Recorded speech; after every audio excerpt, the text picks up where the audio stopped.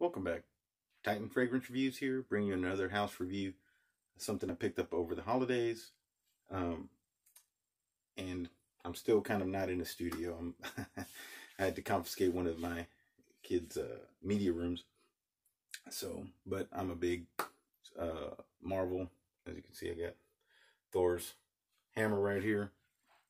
And until I set up my shop really well, then I'm gonna have to kind of be bouncing from room to room as where I'm allowed to go into.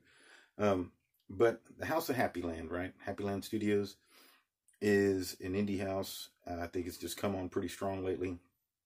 Give you my take on how this goes. Got 4 offerings from the house that I purchased. Kind of do a brief synopsis on them with what they got. Start out with my personal favorite right here.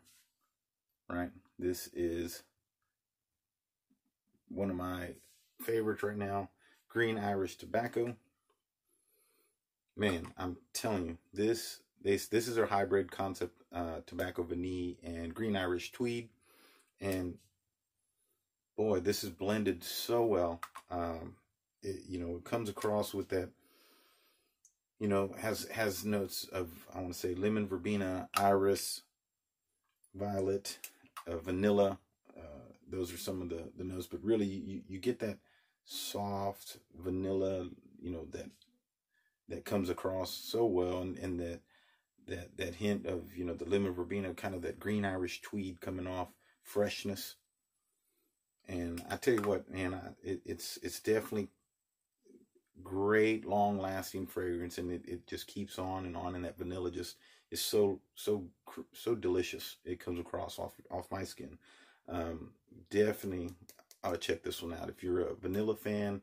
If you like green Irish tweed, tobacco vanille, this is blended excellent. I absolutely am loving this one.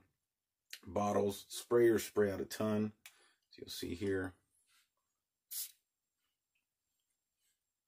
Man, whew, that is so good. I'm so glad I got this one right here. Man, it's just so good. I can't rave enough about this one right here. If you get a chance, if you, like I said, tobacco vanille and green Irish tweed, this is a gem. This is a must-have for you guys. Delicious. I'm gonna go kind of the goods, and then kind of, I can't say the bad's just not my cup of tea, but I also got Homme for the holidays.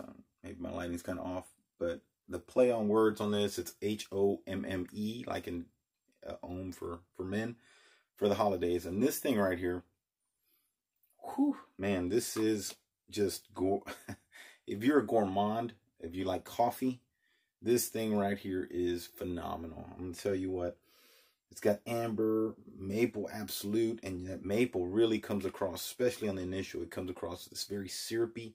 You get that coffee. It's like if you're coming downstairs, or someone's brewing a cup of coffee during the holiday times, from baking the pies and the different treats that you have during Christmas and Thanksgiving. This thing is gorgeous. This thing right here. And then as it tones down, that maple tends to settle down a little bit, because it is a powerhouse. It is a beast. I think all the ones I've tried from here, they are going to be on your skin. They definitely, they're going to give you their money's worth, for sure, your money's worth on this. It has some sensual musk, some pumpkin spice, which I really don't get that too much. It's really the main players for me on this one is going to be that coffee, delicious coffee, fresh brewed coffee, and then that maple, absolute, that syrup it comes across. But again, it's not a bad thing. It really, for me, it's a great one for the holiday times. Definitely, you can't wear this, I don't think, in spring or summertime. You probably choke yourself out, not to mention other people. But gorgeous. I am definitely digging that, especially the dry down starts really getting toned down enough to where it's not blasting off of you anymore as hard as the initial onset. But spray out a ton of juice. Definitely awesome. Now we get on to this one, because I do like coffee. I ended up picking up a Cuir Cafe, and in this one, coffee, leather, apricot, jasmine, labdanum, things like that. At least that's what the notes that they have listed on the website. But really, the coffee is very prominent. So if you're a barista, or if you are going to be in a coffee house or any type of setting like that, this is complemented pretty well. I'm not saying that this is bad. It's just, it's really coffee rich. You got to be a coffee lover. You got to definitely embrace that, because you're going to be blasting off like an espresso. So it's going to be, you know, just really, really blasting off of you as a coffee type of fragrance. So it's a little bit too much coffee, I guess, for me. I've tried it a couple times, and I guess I haven't found the right occasion or whatnot, but it definitely is going to perform. It's going to be one of them things that's going to go on and on and on. And I just think it's for the coffee lover. This is your go-to. It is that.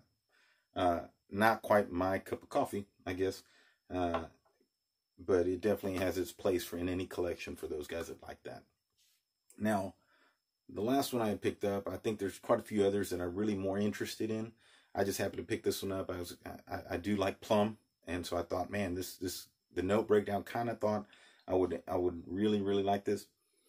You're talking plum, leather, saffron. It says benzoin, jasmine, but really I think maybe it's the leather or whatever. Something's comes across very potent. I can't say it's horrible. It's just not for me. I sprayed it on. I tried to wear it, and then I guess on the good note is that when I tried to wash it off, it took a couple washings. That's how potent Happyland they make it. So you better like it, because it's going to be on you. And it just wasn't for me. I didn't really. I think it's the leather, maybe. It's just too powerful, and it just makes it very dark fragrance. And I'm more of a freshy, you know, brighter, sweeter kind of, for the most part. You know, if I want some leather, then you know, maybe Bentley Fermented 10, something like that. I like that kind of stuff. But this one just, I don't know, it's a little too dark, I believe. And again, it just wasn't for me. And that's going to happen from time to time. You're going to find stuff that you think it's going to be right up your alley, and it isn't. But again, they do create very powerful, very potent fragrances, so you will get your money's worth from them. It's just this one wasn't for me, but these other two for sure, I would highly recommend get them, especially for the holidays. I think Homme for the holidays is great, but for all year round, Green Irish tobacco is a must-have in any collection. It's gorgeous.